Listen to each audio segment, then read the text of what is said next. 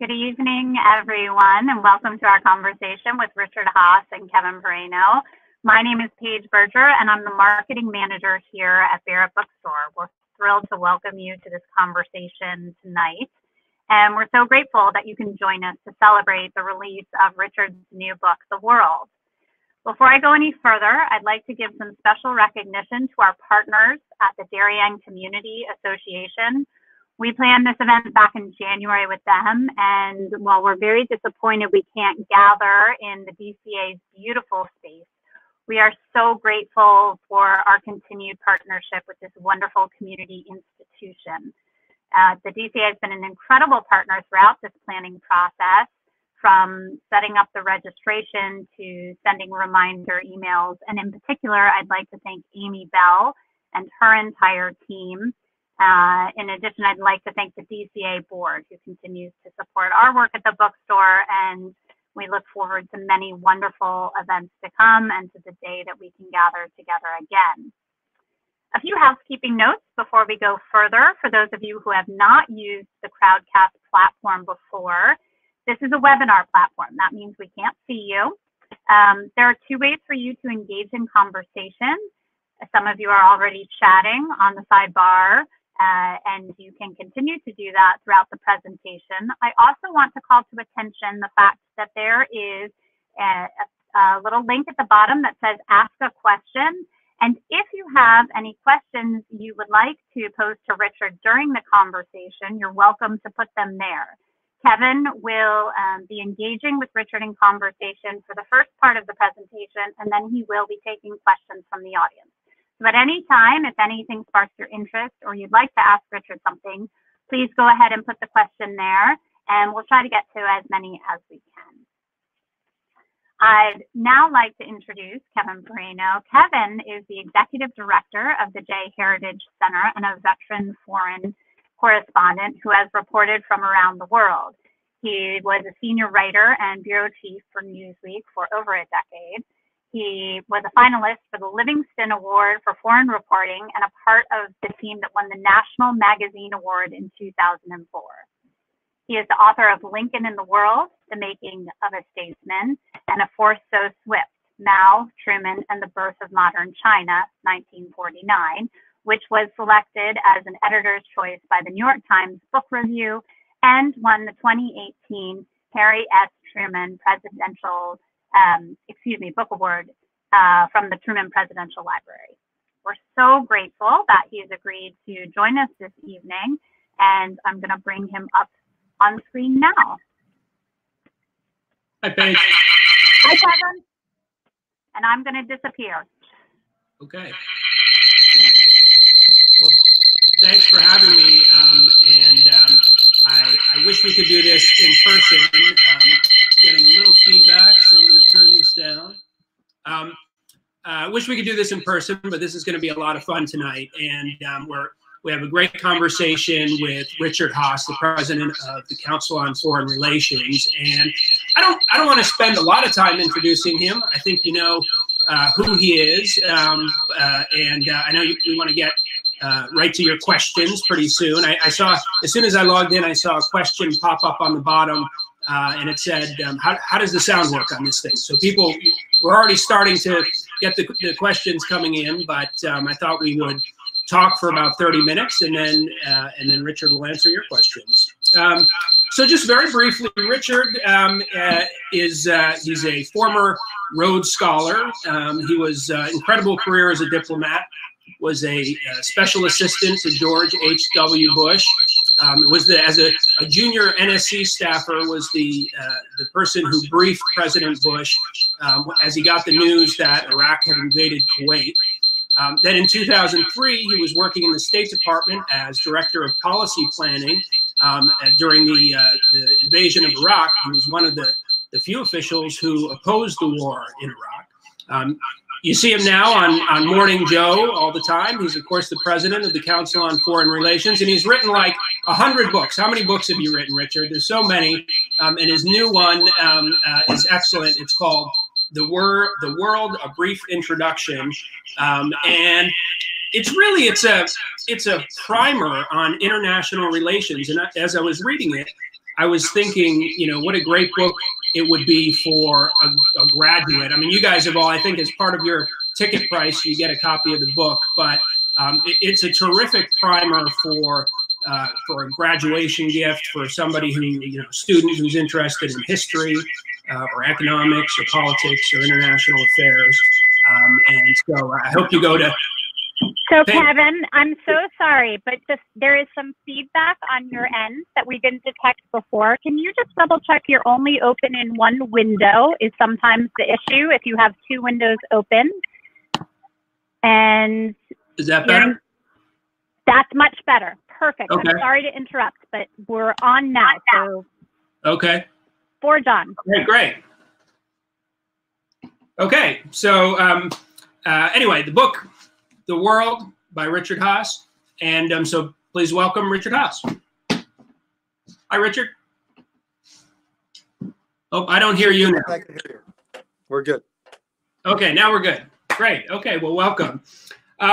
So I was struck, Richard, by a quote you had at the end of the book. You said, the U.S. can't be an example to others around the world or promote order abroad if it's divided at home. And boy, I mean, we couldn't be more divided at home right now. General Mattis yesterday said President Trump is intentionally dividing Americans. And so my question is, are we still an example for the rest of the world? And if so, what kind of example are we? Well, first of all, thanks for doing this, and thanks to Barrett for having me. Well, we're not the kind of example we should be or could be, to put it bluntly. It's important because one of the ways you have influence in the world is by the example you set. You want people to want to emulate you, and how we've mishandled the COVID-19 challenge, what's happened in the killing of George Floyd, what happened Monday night in Lafayette Park. None of those things is an image we should be sending to the world. None of those things should be happening, full stop. It makes it impossible for us to criticize others. What China's doing in Hong Kong makes it very hard for us to seize the high ground. It alienates our allies. And also what I worry about is we have all these challenges, and I'm worried that we're going to turn inward. There's going to be a real sense that we have to deal with the problems we have at home. That's true. We have to. We need to root out racism. We need to deal with public health. We need to protect political rights. I get all that, obviously. But the world's not going to basically say, okay, you Americans go off and have a couple of years to sort yourself out. When you're ready, we'll be here for you. It doesn't work that way. So one of the lessons of the pandemic and what happened in Wuhan didn't stay in Wuhan. We have got to stay engaged in the world at the same time we deal with our real domestic challenges. One image that I find useful, at least, Kevin, is that the country's security is a coin with two sides. There's the international side, and we've learned on 9/11 or with the pandemic, that can be a threat. And we've got the domestic side, and we've obviously learned that can go badly. We've got to deal with both. It can't be either or. Okay. In what specific ways do you think countries are kind of probing American weaknesses right now, trying to take advantage of distraction here and now? Well, we don't have proof, but there's things going on. I already mentioned Hong Kong. We have the Chinese seem to be making probes along their border with India. The Chinese officials are making much more bellicose comments about their claims to Taiwan. Russia has been challenging all sorts of American airplanes and ships in international space, kind of muscling its way around the globe. It obviously hasn't let up in Ukraine or Georgia. There's no evidence it's let up in trying to interfere in our political space and our elections. North Korea continues to go down the path of nuclear and missile production. Iran is pushing at the edges. It's already gone beyond the edges. Let me rephrase that, of its obligations under the 2015 agreement. We don't know what other things might be in the works. But if you're a foe of the United States, if you wish us ill and you watch what's going on, you'd have to say this is a country that's been laid low by the virus.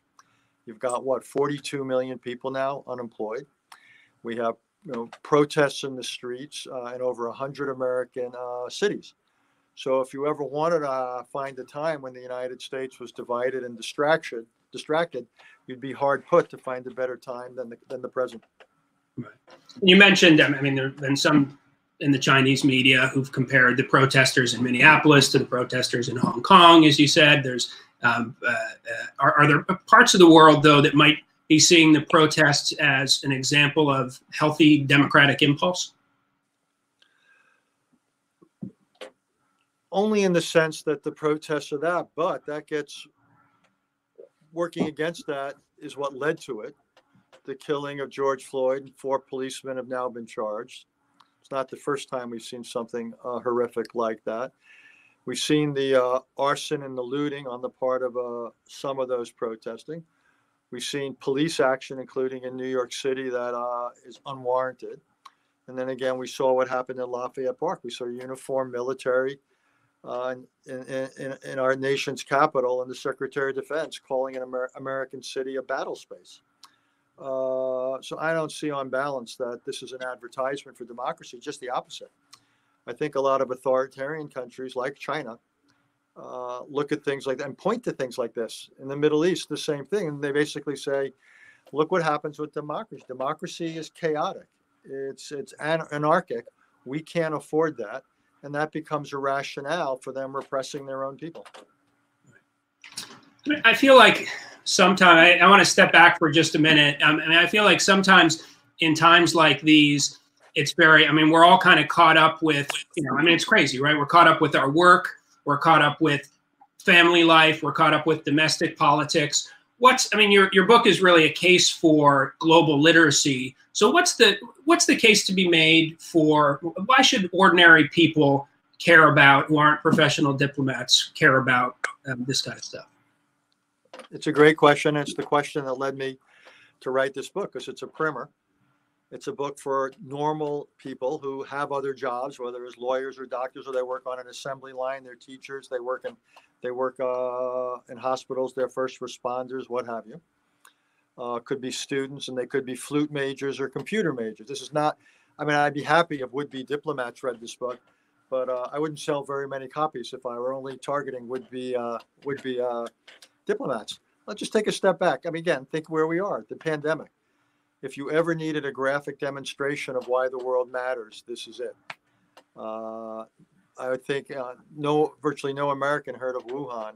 Now we have, and we've paid a cost. 9/11, terrorists operating out of remote Afghanistan. 3,000 people in this country killed in a single day. Climate change doesn't respect borders. It comes from all over the world. And the destruction of the Amazon rainforest in Brazil could have catastrophic consequences for the world, including for the United States. We already mentioned Russian interference in our elections. What this tells me is that these 2 oceans around us are not moats. Borders are hardly impermeable. We can talk about sovereignty, and the president often does, but sovereignty is not a barrier. Sovereignty doesn't necessarily keep people or things or greenhouse gases or viruses, be they computer viruses or real ones, out of the United States. So essentially, the world matters. And my argument is that the average American needs to know about it. I mean, this November, in 5 months, we are going to have the option of voting. I hope everybody does it. What would be great, though, if they were informed when they voted, and they looked at the stances of the candidates, and they had the background to judge whether that makes sense, whether that would be good. You work in a car factory, and someone says, the president or someone says, I'm going to impose steel tariffs. Well, is that something you should support or not? So there's those investing. Do you want to invest in certain places? Business. Should I have a plant in this or that country? Is it safe? Do I want to have plants anywhere? Or do I want to only build in this country, even if it's more expensive? Should I travel somewhere? A younger person making a career decision. Should I go into the military, the intelligence community, the foreign service? Should I join some NGO? Should I go join Doctors Without Borders or the International Rescue Committee? Should I do what you do? Should I become a journalist that covers the cover those. So my goal in writing this book was to give people the background and the foundation, to give them the history, an introduction to the world's regions, an introduction to global challenges, a feeling, a sense of how the world works. Not that they would be ready to be Secretary of State, but that they would simply have the foundation and the background they needed to make informed choices, either about politics or about their own life. I was struck in the book. I mean, it had to. I think the book was out in May, right? So it had to have gone to bed. Pardon me? Came out 3 weeks ago. 3 weeks ago, right? So, it had to have gone to bed a little bit before the pandemic, took over everything. But you warn of the pandemic in the book, and it was clearly written before all this. But you warned that you saw that this was a risk. You even mentioned the Spanish flu pandemic, and that this is something that's likely to happen. And I'm just wondering, are you seeing, or do you think the pandemic is likely to strengthen autocrats across the world, or is it likely to embolden opposition movements? Because you see like Alexei Navalny in Russia, he's tripled his number of YouTube followers, and maybe they're symbiotic. I don't know, but I'm curious what you think about that. I think it all depends upon the quality of the leadership. And let me explain. If someone's in power and they handle the pandemic well, then I think it helps them. And we've seen that, for example, Chancellor Merkel's ratings in Germany have gone way up. President Moon's ratings in South Korea have gone up. President Tsai's ratings in Taiwan have gone up, and so forth. And where people do poorly, their ratings go down. And what's so interesting is we've seen successful authoritarian regimes. Vietnam has been fantastically successful.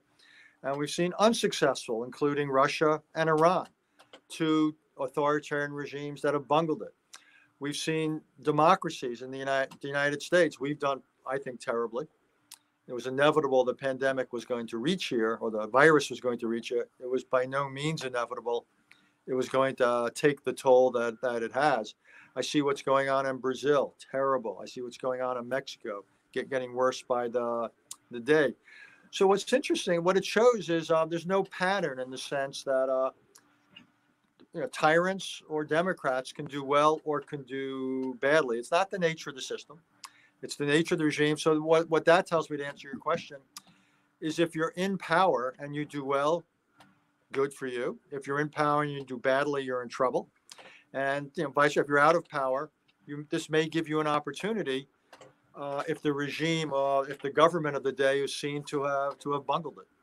It makes sense. I just wanted to remind people for a second, my audio wasn't working very well at the beginning, but if you click on the bottom where it says ask a question, you can type in a question for Richard, and then in 15, 20 minutes when we open it up for questions, I can start asking those. So you can be doing that now if you like.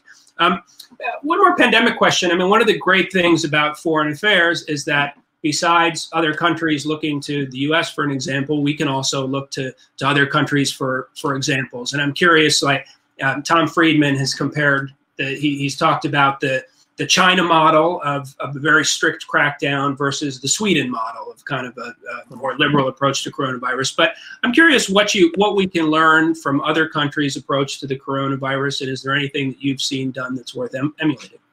Yeah, I think there's a few. I mean, the best practices were not to wait before acting. Delay was incredibly costly for any country. So those who shut their borders early to as much traffic as they could have done better. Testing is critical as part of a response. Contact tracing, quarantining of those who are sick, wearing a mask, social distancing, washing, hygiene, essentially all the things you know. And those who employed it early and comprehensively have done stunningly well. And those who have waited and have employed those tools sporadically have paid an enormous price. It's we know, again, who know? I don't know when there's going to be a vaccine. I don't even know if there'll ever be a vaccine. But we do have enough tools already to dramatically reduce the costs of the virus. What's so frustrating and almost inexplicable is that these tools have not been employed widely in this country and in several and in others. In every country that has not employed the tools widely is paying a price. Right. I thought there's another point that you make in the book that I thought was really interesting. You raised the prospect of you talk about non-communicable diseases, that there's a lot of focus. I mean, this is terrible, and there's a lot of focus on pandemics, but there are non-communicable diseases that we're spending pennies on the dollar. There's twice as many deaths as infectious diseases. Can you talk a little bit about that, Chris? Yeah, look, I've been in this business now for over 40 years, but one of the many things I learned in writing this book were the details about this. Right, there's infectious diseases, Ebola, SARS, the Middle East respiratory syndrome, obviously COVID-19, the regular flu, and then there's non-infectious diseases. Technically, they're known as non-communicable diseases, NCDs. And that's things like diabetes, cancer, cardiovascular disease. What's so interesting is a lot of these diseases, not all of them, but a lot of them are lifestyle related. Things like smoking, alcoholism, drug, sedentary lifestyle, overeating, what have you. 6 of the 7, if I got my numbers right, of the largest causes of deaths in the world come from these diseases. There's been if you will, an epidemic or even a pandemic in these. Again, it's not infectious, but it's a pattern, and we see it in rich and poor countries alike. And it's been growing every year. And as you correctly said, Kevin, virtually none, really a negligible amount of the aid and the money that goes into dealing with disease around the world and public goes to deal with these diseases. I'm worried, again, we need to do more about the pandemic. I'm worried that this experience will reinforce that trend. And again, we've got to walk and chew gun at the same time. We've got to deal with not just COVID-19. We have to deal with the likelihood there'll be a COVID, 22 or 25. This is not a one-off.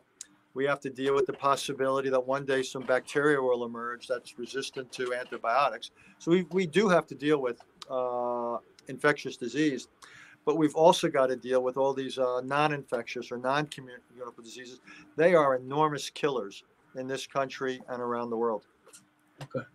I mean, not to be too much of a downer at 7:30 p.m. on a Thursday night, but I mean, but aside from all this, the post-World War II liberal order created by the great, the wise men of foreign affairs, Dean Acheson and George Kennan, is clearly coming apart at the seams. It seems like to me, and I'm curious, how much of this do you think is big kind of structural things, impersonal forces, the rise of China and India, and how much is self-inflicted? How much is just, statesmen who are abdicating this traditional American role? It's a big question. I think just to go back a little bit, I think it's important to say that for the last 70, 75 years, we've done pretty well in the world. We've avoided a great power conflict. We've had other conflicts, I understand, but we've avoided a great power avoided anything remotely on the scale of a World War I or World War II. Prosperity has increased in the United States and around the world to an unprecedented degree.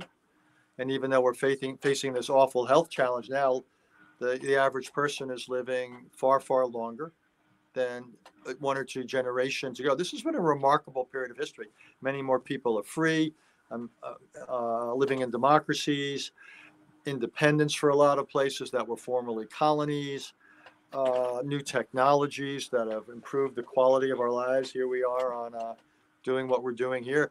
If a pandemic had struck, we were talking about this before, you, Paige, and I, if a pandemic like this had struck the United States 25 years ago, we wouldn't have had any of this. And talk about the economy grinding to a halt. It would have been far, far worse than what we're experiencing now. So I say all this just to say this has been a pretty good run in history. But you're right, it is wearing thin. A couple of reasons. A lot of the institutions are even older than I am, which means they're really old. They were created right after World War II, and they were never meant.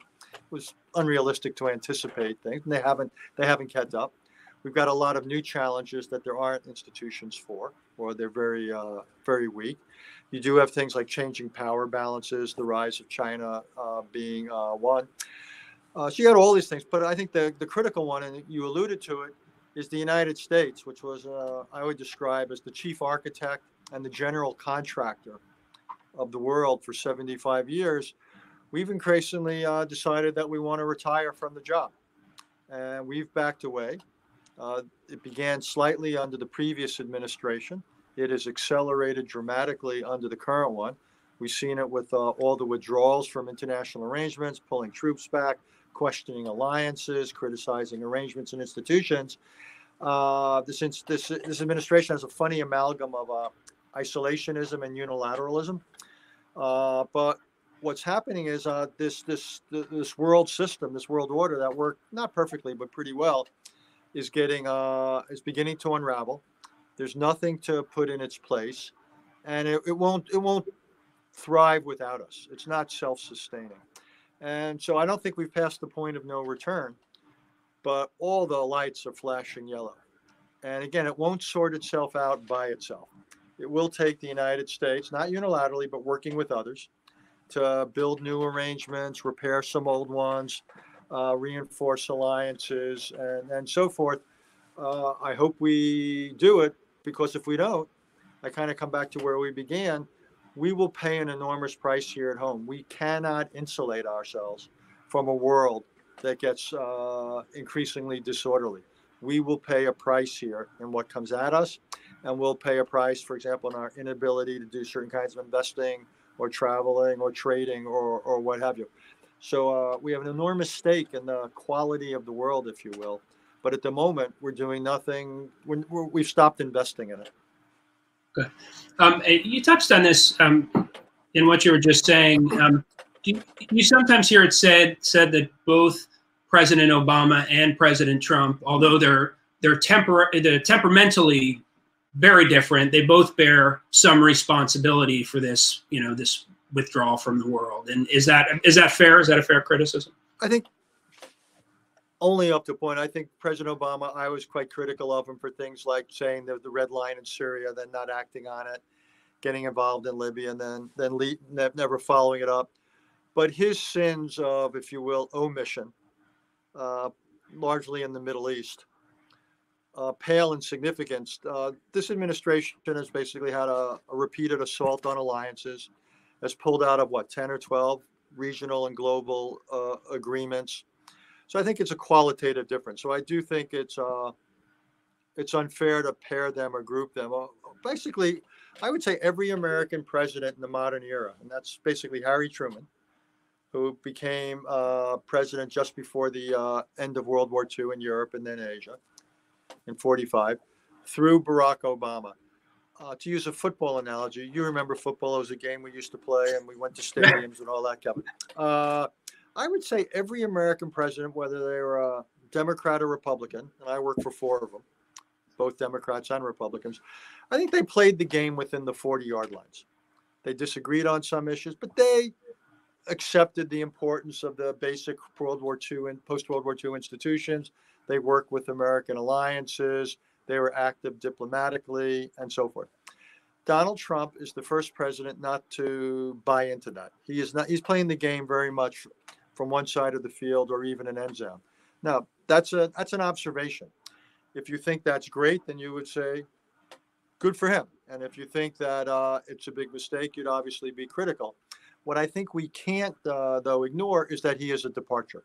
And I think a radical departure from American from basically the thread of American foreign policy that I would argue for 75 years was an enormous return on investment in the world. What do you think of President Biden's foreign policy would look like? Again, you don't know what it would be. But I think he is much more like the people I've described. I think he would, his instincts are, again, within the 40-yard lines based upon what he did when he was vice president, based upon his record in the Senate. So I think in that sense, he's recognizable. I would say, though, 2 things. If he were to become president. One is it's a daunting inbox in the world. The world, who's ever president in January of 2021, he'll have to make an enormous decision right away about what to do about the expiring New SALT nuclear arms control agreement between the United States and Russia. All sorts of questions about, the Middle East is still the least structured, least stable part of the world. We could just go around every problem with increasingly friction-filled relationship with China. North Korea's nukes and missiles. Iran, they'll be up to no good. Venezuela is hemorrhaging people. Climate change is proceeding apace. Talk about a terrible inbox. And who's ever the new president, whether it's or Mr. Trump in his second term or Mr. Biden taking the job, the country will be very much like it is now, in a sense that we'll still be feeling, I believe, the experiencing, not in present tense, the pandemic. Will be in a world what I describe as managed risk. We will not be in a post-pandemic environment in the United States. We'll still be in it. We will, right now there's 42 million Americans out of work. By then, maybe there'll be 30 million Americans out of work, but in no way will the economy have recovered to where it was, say, 6 months ago, before the pandemic hit our shores. I would think that a lot of the country will still be very politically divided. This is going to be a bitterly fought election. Whoever loses is going to be extremely angry about the outcome, may not accept it. We could have all sorts of problems in our streets. So I would just think that this combination of a daunting inbox and a country facing, health and economic and political problems, that's going to be an extraordinarily tough hand. So even if a Joe Biden, if he were to become president, were inclined to do certain things, he's going to, again, it's as tough as a hand as you can imagine. Right. And one of the most, difficult cards to play, of course, is climate change. You've said it could be the defining issue of the 21st century. You've said it's a national security issue. How's it a national security issue? In what ways? Well, in all sorts of ways. We're beginning to see it as a generator of instability. Climate refugees are becoming increasingly numerous and common. It's a threat to the economic livelihood of countries. In our own country, it's going to force people probably out of coastal areas, or enormously expensive to try to keep them there. So anything that affects stability, the storms, the floods, it's going to have real implications. Also, obviously, for how our military operates, a lot of bases are going to be made unusable. But the main reason is I think it'll be an enormous economic drag, an enormous humanitarian drag, and it will threaten the stability of countries. Just think about what it was like, 12 months ago, those fires in Australia, the fires in Los Angeles. So imagine that every year it gets slightly worse, which it will. Imagine the implications of that. And the other reason it'll have an impact on national security, if we're coping with that, it's going to be very hard for us to come up with the bandwidth to focus on the world. Again, it's almost something you'd have to add to what we're going through now. It'll increase the sense that foreign policy is discretionary or a luxury we can't afford, just at a time that global issues are dominant. It's the worst possible time to have that mindset. But I'm worried if domestic challenges get worse, Kevin, that'll be exactly the argument. Right. Scary stuff. It's 10 after 8, so I want to just open it up to some questions here. And I see there are a few coming in. You can type them right at the bottom where it says, ask a question, and I'll just read them to Dr. Haass. This is a good question. And I also noticed in the book, you have a great kind of appendix in there of further reading. People are always asking where can you find good information about foreign affairs? And you have some suggestions in the book. And the question is, it says, your book is premised on the notion that a lot of younger people don't appreciate or understand history and how we got to where we are today. Given that a lot of people on this webcast have kids who won't be engaged in their usual summer activities, besides your book, what are 3 to 5 other books, movies, essays you would recommend they read this summer to help understand what's changing and how they can make for a better future? I'll answer it in 30 seconds, but let me just make one other pitch. One thing I'd love parents to do is look at the curriculum in their kids' high schools and colleges and basically start asking questions. I think it's wrong that most young people graduate either high school or college and do not study anything about the world. In most high schools, it's not offered. In most colleges and universities, it's offered but not required. And I just think a young person, essentially now, anyone who's in school now, he or she will have been born around the beginning of the century, will essentially have a 21st century life. And the idea that they're leaving what will be the majority of their educational experience unprepared and not informed about the world seems to me fundamentally wrong. I would probably add something about not informed about their own country's political heritage as well, civics. But part of my pitch is that parents, particularly if you're spending all that money on an education, why not demand that it prepare your son or daughter or whoever for the world that's going to so affect their lives. Look, I think this summer, one thing that would be really valuable would be to get a young person on his or her tablet or whatever electronic device they use to start reading at least one newspaper regularly.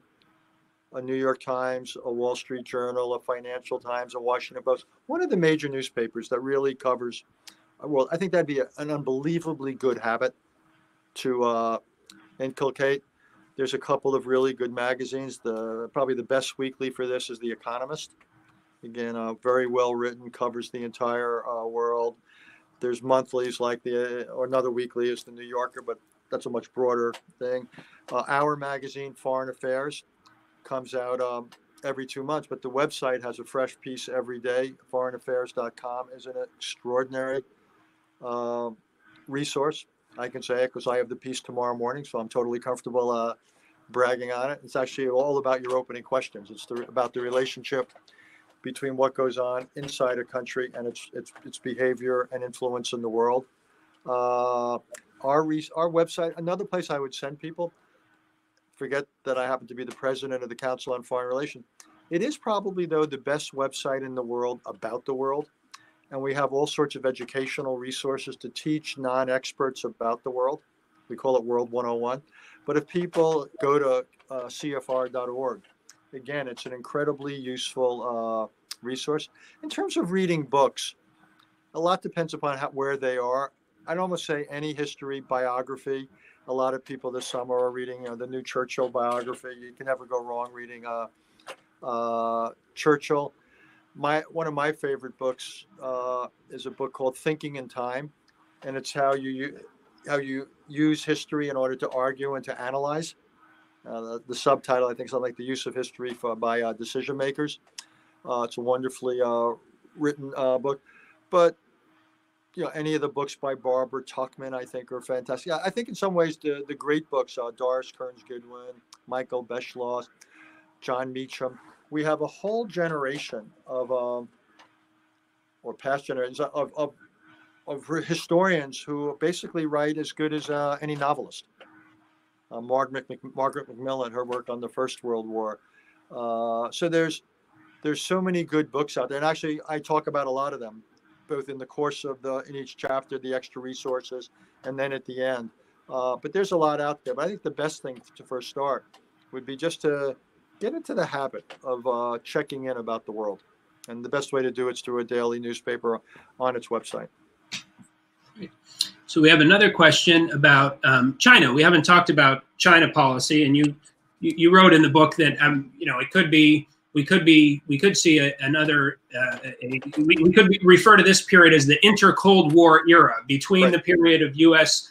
Soviet Cold War and the period of U.S.-China Cold War. But the question is, given the increasing friction between the U.S. and China, do you think Graham Allison's book, Destined for War, provides useful guidance for avoiding military conflict with China through engagement, finesse, and pragmatism? So China policy.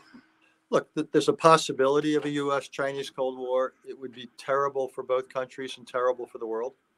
This is the most important relationship of this century.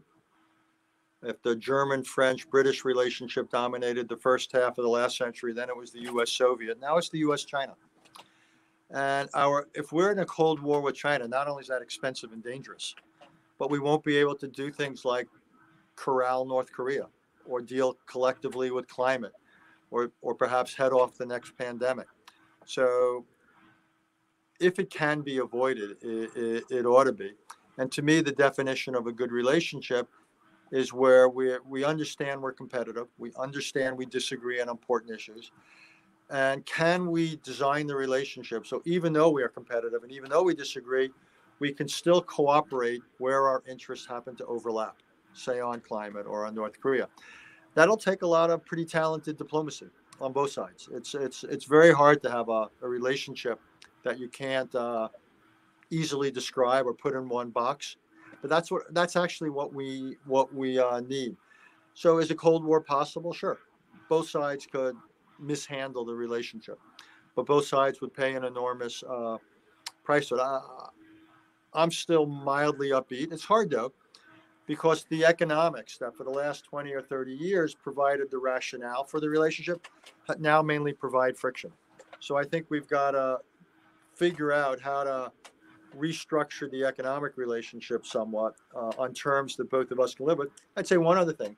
If we want China to behave better and hopefully we can avoid a Cold War, it's not something we should tackle on our own. We have all these partners and allies. Let's use them, for God's sakes. Japan, South Korea, Australia, India is a partner, all these countries in Europe. We should band together and basically set rules for international relations that we want China to live up to when it comes to trade, when it comes to how it acts beyond its borders. That's something we could do. We are throwing away our greatest form of leverage, which are the force multipliers that our allies are. We've got another question here. The question is about democracy movements. Has the U.S. paid a price for not always supporting democracy movements and often supporting dictators? Going forward, should we shift more exclusively to supporting democracies and democratic movements? In a sense, we're still making up for Wilson's failure to make the world safe for democracy and knuckling under to the empires. That's the question about democratization. Well, during the Cold War, we were often inconsistent. The criticism's valid that we often supported non-democrats simply because they were anti-communist. And most of the time that didn't work out so well in the long run. They didn't have popular support. I think democracies are worth supporting for two reasons. One is we believe in it as a matter of principle. We believe in rights. I also think the American people will feel a connection. Also, there's a lot of pretty good literature in the field that established democracies tend to not only behave better towards their own people, but they behave better towards their neighbors. They're less violent, less likely to go to war. Now, that doesn't mean, though, I think my corollary or asterisk, we got to be smart about it. We can't confuse democracies with elections. Elections, I would say, are one dimension of a democracy, often late in the process. We ought to be supporting independent sources of power within a society, what you and I would call civil society, organizations. We ought to support rights, principles. And we have to understand it'll often take time. It's not going to be a one-size-fits-all mold. Different countries are going to adapt democratic procedures and principles and institutions for their own traditions. But yeah, all things being equal, it's in our interest. We've just got to go about it in a careful and, as a previous president once said, in a somewhat humble way. There's nothing harder in this business than trying to influence the internal makings or trajectory of another society. Hard enough to influence their foreign policy, but influence their internals. That is really, really tough. And unless we really understand that society, its traditions, its values, we will probably make a bad situation worse. And indeed, there's a couple of examples in the world where we have made bad situations worse. You point out the fact too that this principle of non-interference that's been sort of par for the course since the 17th century is changing now. How is it changing? Yeah, as you say, in the 17th century, the idea grew up of sovereignty, the idea that countries ought not to invade one another.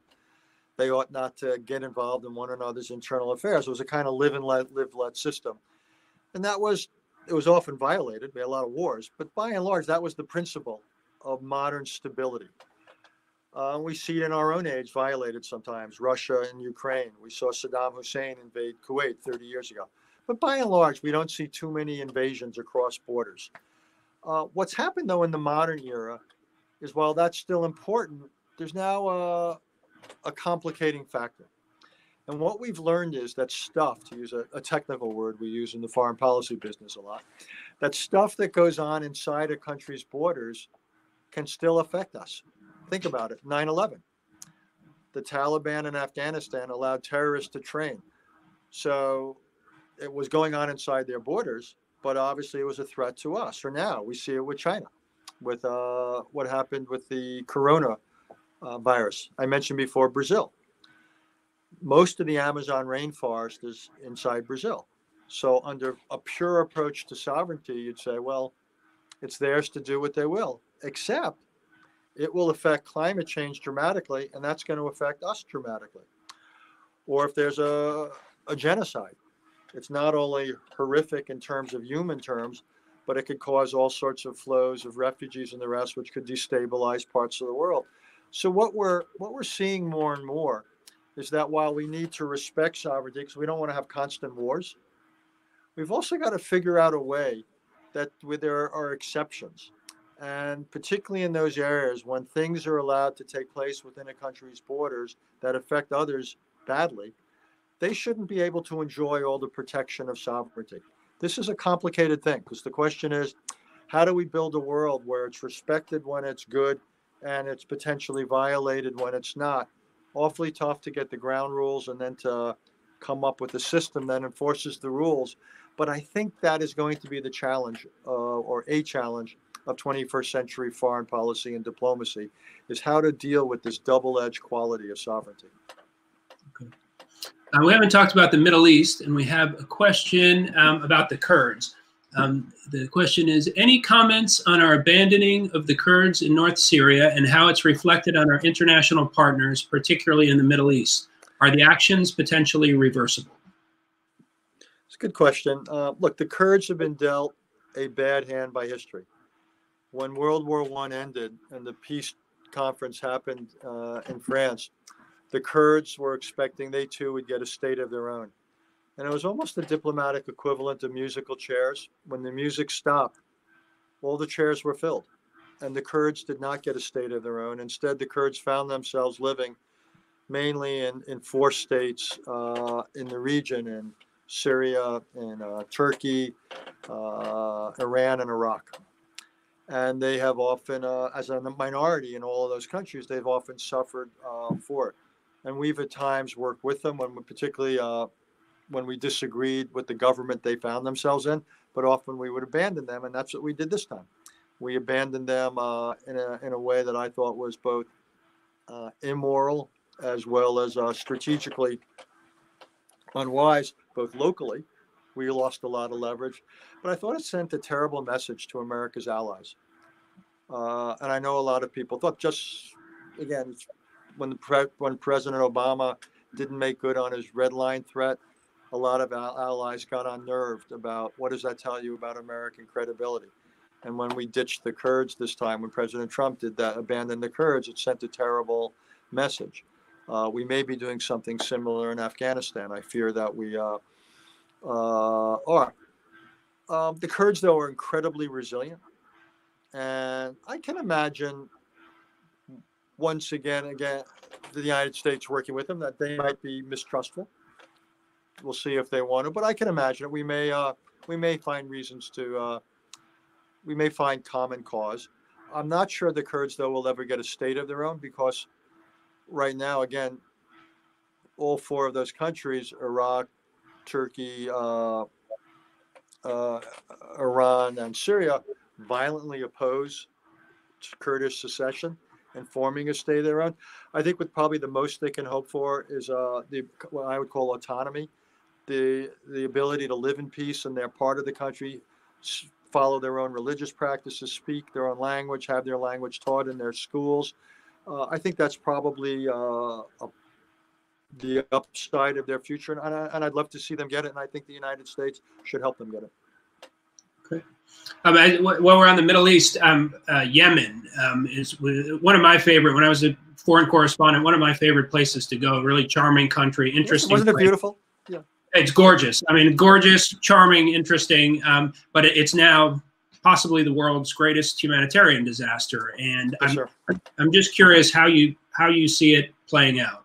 That conflict. You're right. I mean, look, it is probably, or one of the world's probably three great humanitarian disasters right now, along with Syria and Venezuela.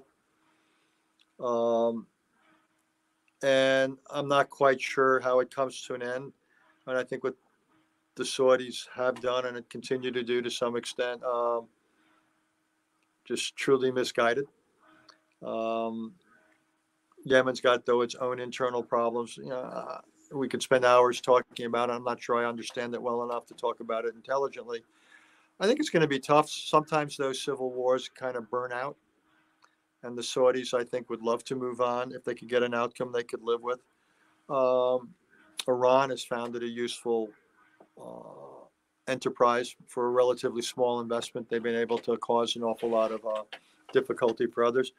So my guess is it'll probably be a country in name only.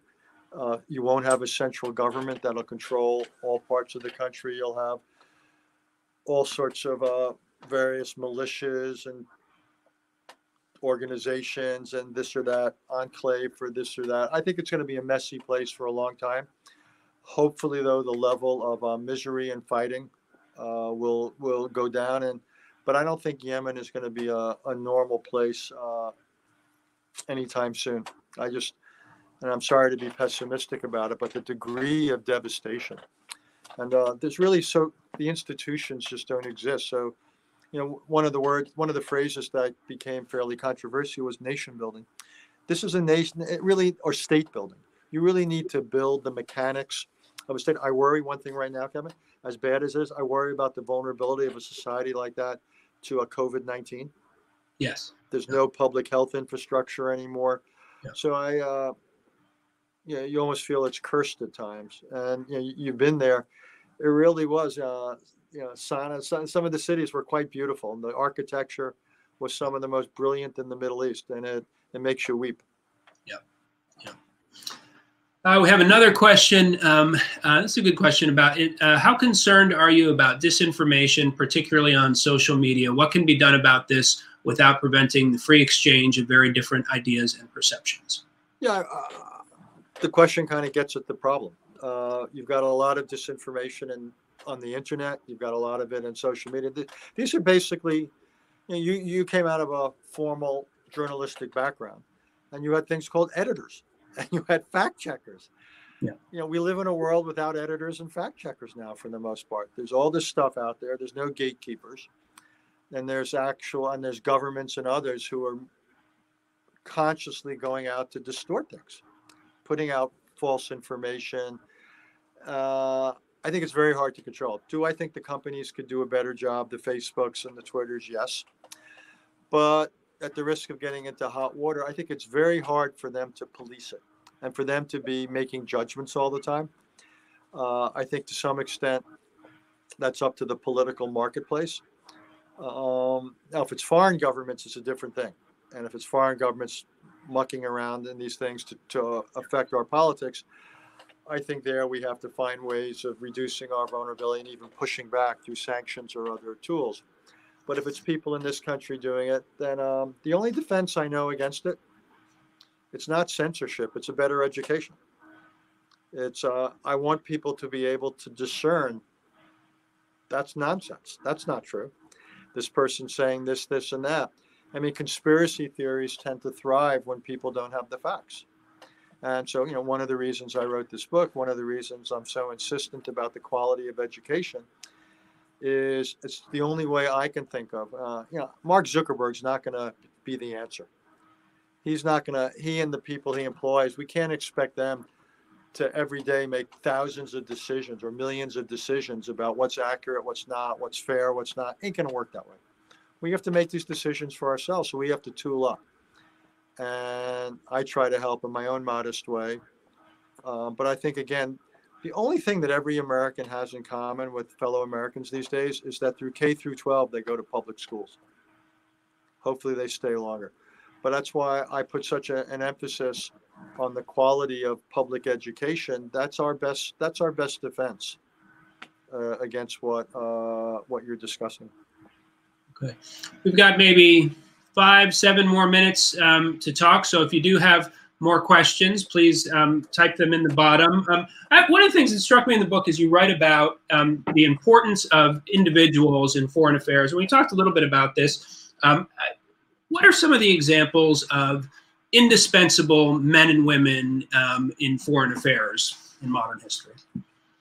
Look, I've been lucky enough to work for 4 presidents. And my one takeaway, and it's an answer to your question, is that nothing's inevitable. The people who are there, whether it's in the Oval Office or wherever, who are making the big decisions, that's the stuff of history. So the person I was closest to out of the 4 presidents was the 41st president, George H.W. Bush. I worked for all 4 years in the White House. And the way, for example, he handled the end of the Cold War, the idea that it ended peacefully on our terms with a unified Germany inside NATO, that wasn't inevitable. History is filled with unraveling empires triggering wars. Look at World War I. We had several unraveling empires. Look at what happened when Yugoslavia unraveled. The fact that this was handled the way it was, or when Saddam invaded Kuwait.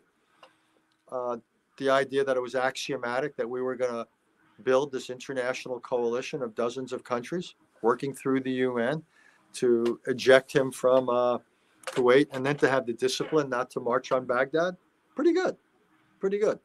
And some of the people I work with there, I think, are the best. People like Brent Scowcroft, who I still think is the greatest national security advisor we've ever had. I work with Bob Gage, Jim Baker, Colin Powell was the chairman of the Joint Chiefs. Dick Cheney was Secretary of Defense. Pretty impressive crowd.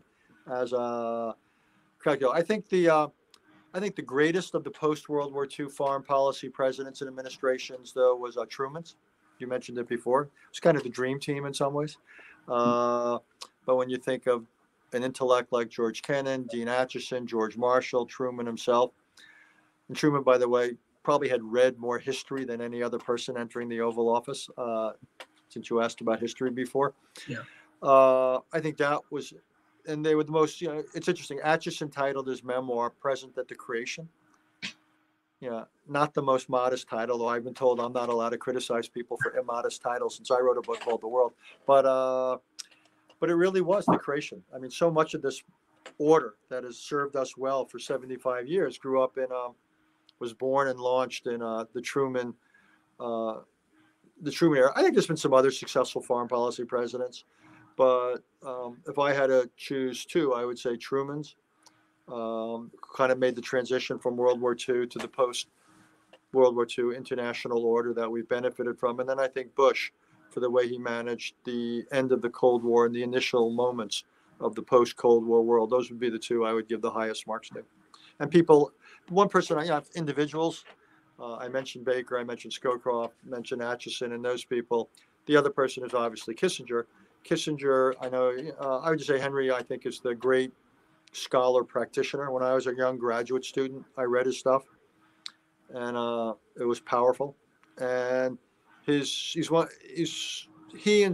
Brzezinski were probably the 2 great scholar practitioners of our time, that they were both first-rate academics and then also able to operate. And there's very few people who are good in an academic setting and also good in a government setting. And but Kissinger is sui generis, is unique in terms of his ability to think conceptually yet still act operationally. We haven't talked about Europe. We have a question about Europe. Now that German Chancellor Angela Merkel has decided not to show at the G7 meeting, how likely is it that there will be a meeting? And can you comment, please, on what is to come with our allies? It's a great question. I don't know if there'll be a G7 meeting. If there is, I don't know what it'll accomplish. These meetings don't tend to accomplish all that much. They come and go. And the relations between the United States and the other members of the G7, shall we say, are strained. That's a diplomatic word. I think Merkel right now is much more focused on Europe. She saw the gradual weakening of the entire European project, the European Union, saw Brexit, saw the growing divide in Europe between the careful, spendthrift northern countries and the more profligate southern countries. And what she and Emmanuel Macron have done is, for the first time in quite a while, come up with a Franco-German initiative that's really big and imaginative. In this case, a big economic recovery plan for Europe to get them over the pandemic and the economic consequences of the pandemic. And it's the first time we're seeing some bold, creative policy making coming out of Europe. And it almost gives a new lease on life for the European Union at a time around Brexit, not that, that it looked like it was hanging on by thread. So for Merkel right now, that's her focus. I think she's essentially written off this president. She and the others are waiting to see what the result of the election is and whether they feel they have an American president they can work with. But in the meantime, her focus is going to be very much on rebuilding Europe, basically trying to strengthen European institutions, which haven't kept up with the new challenges. It just hasn't progressed in a balanced, orderly way. And there's big debates about the relationship between individual countries and Brussels. And what I think she wants to do is strengthen the hand of Brussels. And she and Macron have that pretty common vision. And I think that will be her focus, much more important to her than a meeting with Donald Trump that she fears won't accomplish a lot and will, particularly 2 months before an election, she will be very wary, I would think, about doing something that would allow her to be used in any way for political purposes. Okay. Well, it's 8:37. We don't want to keep you too long here, but maybe I'll ask one last question. We talked about some of your practical advice for students, but I'm curious, what advice would you give young people who are considering a career in foreign affairs? It's real, it's important, it's interesting. So I hope there are some people. I worry that the best and the brightest are too interested in private equity. And I'd like a few of them to think about this. There's lots of ways to try it. You could go work in a campaign. You could go work for a candidate. You could go work for someone in Congress. You can do it through the academic path. You can take the path that you were so successful with. There's a lot of opportunities in these non-governmental organizations. I mentioned the International Rescue Committee, a lot of organizations around the world dealing with refugees, health, what have you. There's so many different paths, business, you can do it. So I would basically say just get going in it and don't worry. Don't worry that your first job has to be your last. You'll probably have 20, 25 jobs in the course of your career. What you want to do is simply choose a job where you learn a lot. And the most important things for young people in this or any field, in my experience, is that they have the ability to think critically and to write well. If you can do that, you'll do fine. And my view is my favorite background for anyone in this field is history, more than anything else, more than a language, more than a skill, if you will, is background. And you can always learn a lot of the details on the job. But I would basically say, just get going with anything. Don't worry so much about the first job, and just choose jobs where you tool up. To me, the best early jobs are the jobs that stretch you the most, and you walk away the most changed by. Okay, great advice. Thank you, Dr. Haass. The book, if you haven't, Father's Day has come. Father's Day is what, 2-3 weeks away? The world? 2 weeks from this Sunday. Thanks very much for joining us. That was really interesting. I feel smarter after 45 minutes. So thank you, Kevin. Thank you, Paige. And thank you. I just want to say good night from Barrett. Thank you very much, Kevin. Thank you, Richard. A real pleasure, interesting conversation. And thank you to all of you. I know there's a lot of content out there, and we're very grateful that you joined us tonight. Thank you to the DCA again, and we wish you all a peaceful evening. Good night. Stay well.